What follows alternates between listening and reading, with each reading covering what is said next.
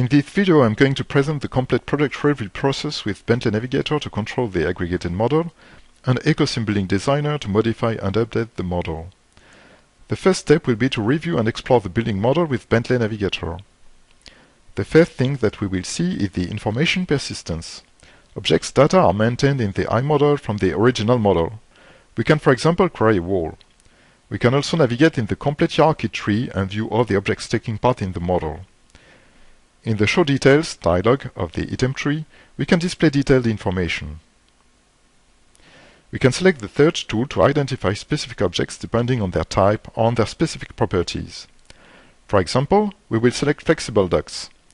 The result of the search can be reached in the item tree panel. Display tools make possible to isolate and view selected objects in their context.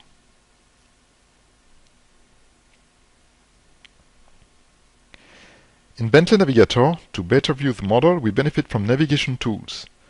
We can fly over the model or navigate inside the building. The navigation speed can be edited to adapt to the context. Navigation tools help to a better comprehension of the project. It is also possible to make comments and to annotate the building model at this time. Annotations will be made in 2D spaces. We call these 2D spaces markups. Other tools which provide a comprehensive view of the building model are the section plans available in dynamic views. With the view attributes, it is possible to change the display of the section plane, the forward part and the back part of the model. We can make the model more explicit. Dynamic views help to view the interior of a building model and to check the consistency of aggregated model. I'm now moving the section plan dynamically through the model to control the different parts of the building.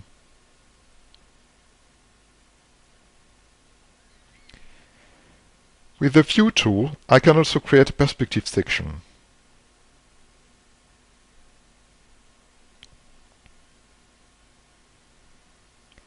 With the View Attributes tool, I now display the back part of the building model with a transparent representation. The back part of the model is now part of the representation and helps to a better comprehension. Capabilities to view the project with Bentley Navigator are very efficient.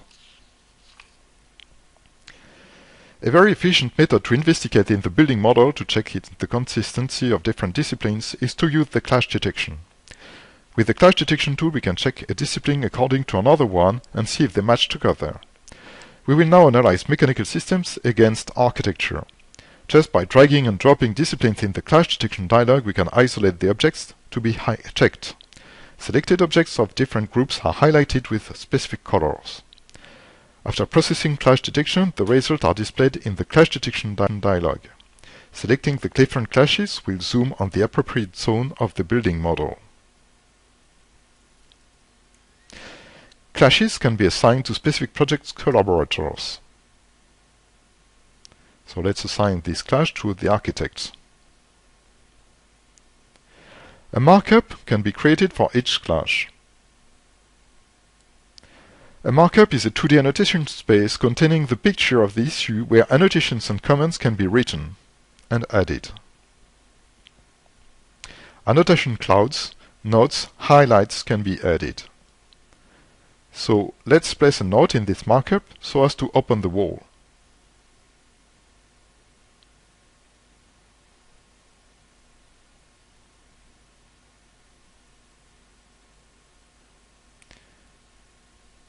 After placing annotation, we can move back to the review model. A marker linked to this annotation space is also added at the same time in the 3D model. Once I've investigated on the issues of this iModel, I will correct the problems in the original model with AECOsimBuildingDesigner. I now open the original architecture model and will create a reentrant in the wall to solve the clash with the duct. The markups from Bentley Navigator are available in AECOsimBuildingDesigner and let me know where the problems are. Viewing the markups will automatically zoom at the right place. I now choose the Construct Opening tool to create an opening in the wall. I first select the cutting element and then the wall to be opened. The clash is now avoided. I will save my file.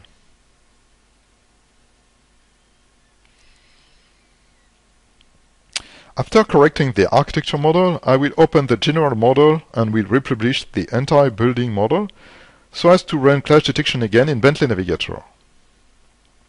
So let's republish the I model of the general complete model.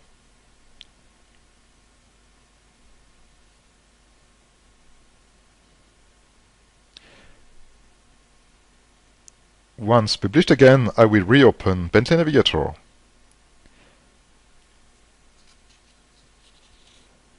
I open again the clash detection tool and rerun the clash detection. In the result section of the clash detection dialog, I can see that the status of the clashes has changed.